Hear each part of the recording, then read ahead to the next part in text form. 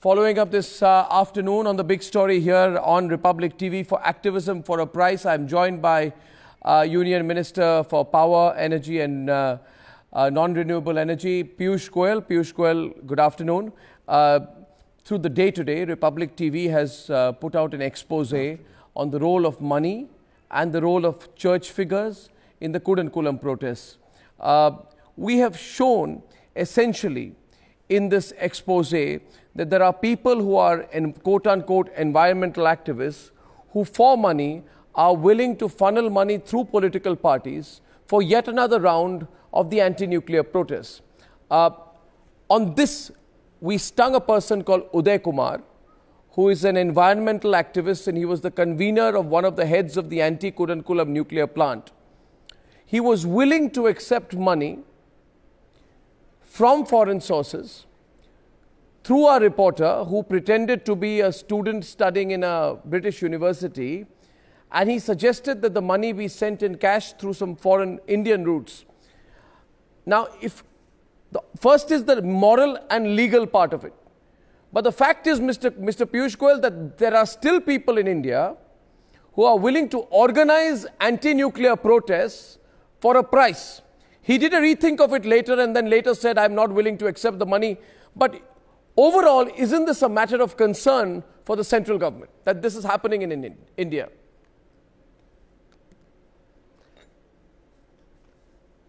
Well, any such instances are a matter of concern not only for the government but for the people of India also. And such guns for hire and NGOs or foreign sources who indulge in this kind of activities certainly need to be put in the dock. We need to take stringent action. And I'm sure the expose that you have just described to me will also be taken note of by the authorities. Are you surprised, Mr. Piyush Goyal, that there were members of the church who were involved in the Kudankulam protests?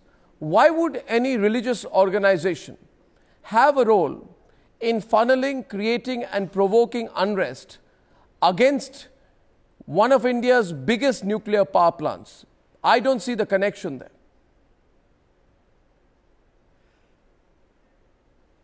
It truly is surprising, though I would not suspect that this is something organized by a religious dispensation. It could be individuals who could be behind it, but certainly there are certain NGOs and there are foreign sources who have been indulging in this kind of activity, which this government has already taken stringent action upon.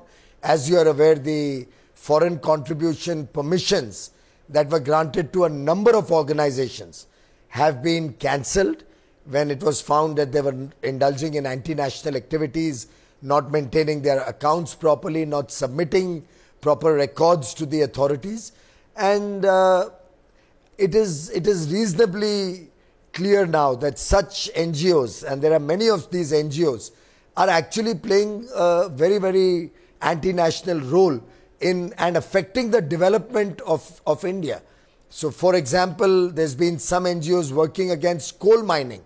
I would love all those people who are doing the activities against coal mining or those like this expose against nuclear power plants to probably shut off their power in their home and live in darkness. If they are not willing to support generation of power in this country, then they should, in the first instance, their own organizations should stop consuming power.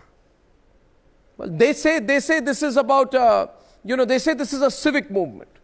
What I cannot understand, Mr. Piyush Goyal, is that if this is a civic movement, if this is a movement for protecting the environment, then why is there A, a money angle, and B, why are members of the church, from fathers to priests to bishops, working to keep the movement alive? In fact, in one of our stings, one of the members of the church says money is coming from Italy. Funds and support are coming from Italy. Funds and support are coming from Germany. It seems very suspicious. It raises serious questions, Mr. Piyush Goyal, about whether this is a people's movement or not. I think I very clearly think it's not a people's movement, because the people of India want development. They want a better quality of life. They are looking for a future for their children where they can be good citizens in this country. So I suspect this is clearly not a people's movement. NGOs who are indulging in this, NGOs who have been taking money from foreign sources and indulging in such activities are clearly anti-nationals. They're anti-development. And the people of India are seeing through such forces, which is very much evident from the fact that more and more of these agitations are losing the support of the common man. They are becoming almost like small spurt of activities, probably funded by foreign sources. And very clearly the first step was taken by this government when we cut off the foreign funding of many of these such anti-national NGOs. And I do feel that exposés such as the one that you have done today on Republic TV, or the people of India getting more and more aware of these illegal, nefarious activities, will do our Indian development story a lot of good. One last point. People work through camouflage, through a disguise. In a particular case, for example, Mr. Uday Kumar can't take money through his NGO because, as you said, the FCRA under Section 12, which deals with the grant of certification of registration, you have taken that back. But then these people can start political parties. In this particular instance, Mr. Piyush Goyal, Mr. Uday Kumar told our reporter that you can give the money to my party, I will tell you my party account. And then that money will be funneled in. So it's not through NGOs, it's through political parties. Would your government not intervene to scrap the registration of these political parties? Because people are no longer operating as NGOs, it appears. You form a political party. This is incredible. This is truly incredible. We've never heard this kind of thing before. And I wouldn't know the legal aspects of it, whether our government can de-recognize them, but I certainly do believe that the Election Commission of India would also be watching this and will take serious note of such political parties, and possibly this may lead to some good, that all such political parties, these fly-by-night political parties, should be investigated and corrective action taken by the Election Commission. And should the Election Commission refer any such instances to the government, I'm sure the government will take serious action on that.